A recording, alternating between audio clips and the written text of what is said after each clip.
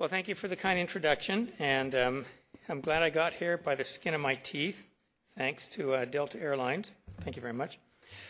Indeed, we're going to talk about some interesting things today and hopefully have some time for questions. The title of the talk is there. Let's see if I can actually... Oh, there we go.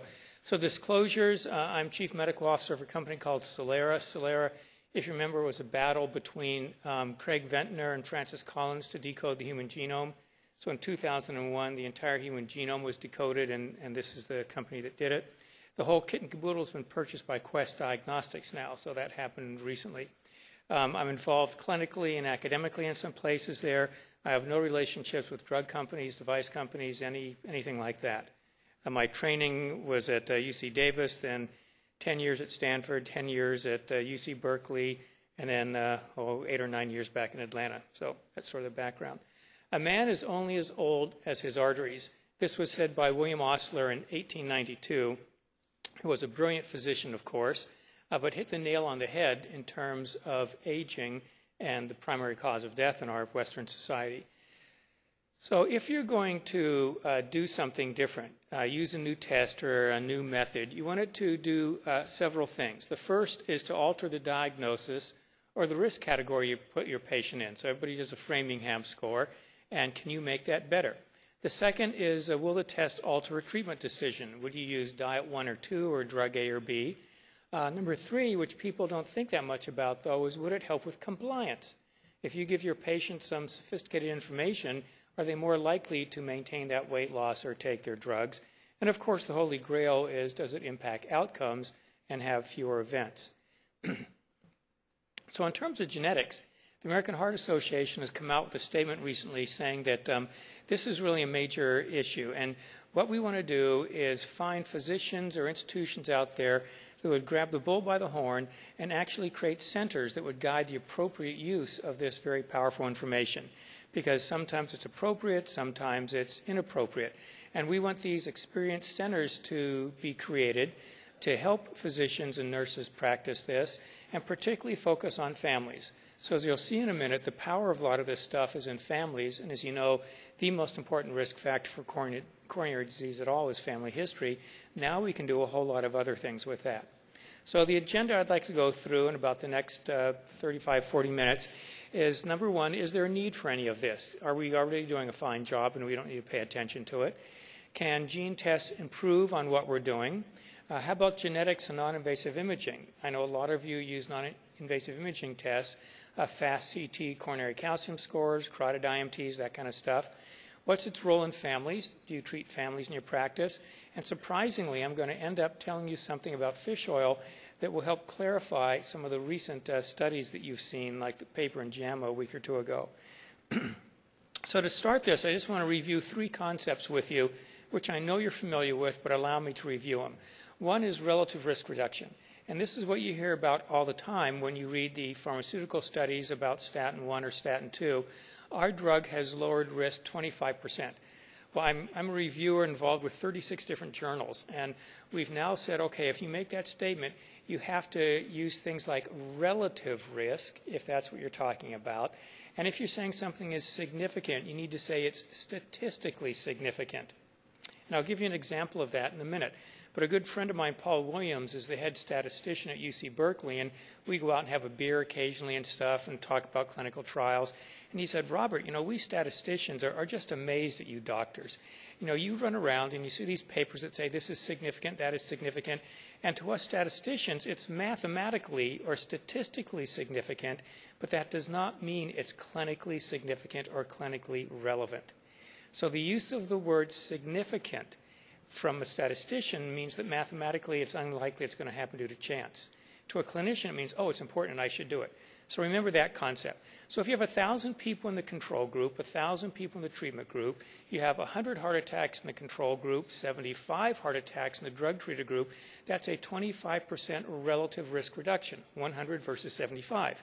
It's not 25% of 1,000. The absolute risk reduction is about 1%. So the issue there is, have we done enough? So right away, some of you in the audience are saying, well, wait a minute, this guy's full of baloney. I remember the Jupiter study. The Jupiter study proved that we got to get the LDLs down to 70, and we should basically put this particular statin in the drinking water, and everybody should get their LDLs down, right? So here's the data from Jupiter, and just look at the upper left-hand graph. And Paul Ritker created this, and down at the bottom, is there, oh, I guess I couldn't point. Down at the bottom on the x-axis is the years of follow-up, and the y-axis is the percent of people having events. And that first big graph is correct. It goes from 0 to 1 on the y-axis, and that's what's supposed to do. Whenever you see blown-up figures, always ask what happened to the y-axis. So the split of the two lines down there at the bottom is very, very small. So in order to help you see this, they blew it up, and that's the insert with the dotted red lines across the top there. So while there is a 43% relative risk reduction, there's a 1.2% absolute risk reduction.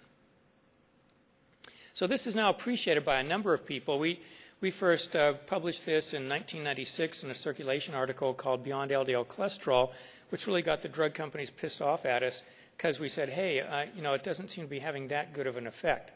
And so now this is caught on, and there are a whole number of people in groups saying, yes, if you use Framingham risk scores or classic risk categorization, you miss a lot of people. These risk scores, like Framingham and Eric, are useful for population risk determination, particularly if I want to write a paper, and God help me, I've done a lot of that. But what's the relevance for a single individual? They're not that good for a single individual. So we need more efficient tools. So to hammer that point home, this is data from Framingham. There's total cholesterol on the x-axis. The y-axis is HDL cholesterol. And there's two ovoids here. The solid ovoid are people with coronary disease. The hatched mark ovoid are people without coronary disease. The dot in the middle is the mean value. And you can see those people with coronary disease, the solid one, the total cholesterol is a bit higher and the HDL cholesterol is a bit lower. Absolutely true. Nobody's lying about this.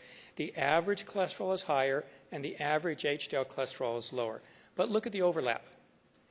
The problem is you can use this kind of analysis accurately if you're on the extremes. If your total cholesterol is very high or your HDL cholesterol is very low, you can accurately predict events. If you're in that mid zone, however, the overlap is so great you make a mistake about 50% of the time. And I'm sure you're familiar with this recent article. This is the American Heart Association Get With the Guidelines. These were people coming into the emergency room, first-time heart attack, had not had diagnosed coronary disease before that. About 136,000 people in this analysis, and 75% of them had an LDL below 130. You would not have identified them as needing therapy. And in fact, almost 25% had an LDL under 70. So this is a figure from our circulation paper, and there was an update one in 2008 if you want to read about how things have changed. And the name of the studies is on the x-axis down there, and there's two bars for each study. The height of the black bar is the percent of people having a cardiovascular event in the control group. The height of the hatch mark bar is the percent of people having a cardiovascular event in the drug-treated group. The difference in the heights of the bars are the people that are benefiting. So that's the 25% relative risk reduction. But what we've been talking about for years is all these people here who take the drug yet still have a coronary event, even though their LDL cholesterols are lower. So this sort of gets interesting when you talk about the history. So way back in the 1980s, we did the first cholesterol-lowering study ever to prove that lowering LDL cholesterol works. And you might not remember this, only the old folks in the audience remember this. It was the LRC-CPPT. Big NIH study, no drug money at all. And we looked at high cholesterol people and treated them with cholestyramine. And it was statistically significant by a one-tailed t-test, not two tails, one-tailed t-test. Okay? So it was very slightly significant. And then the stats came on board. And when we designed that at the NIH years ago, we knew cholesterol was not the primary cause of heart disease. We knew high cholesterol was important.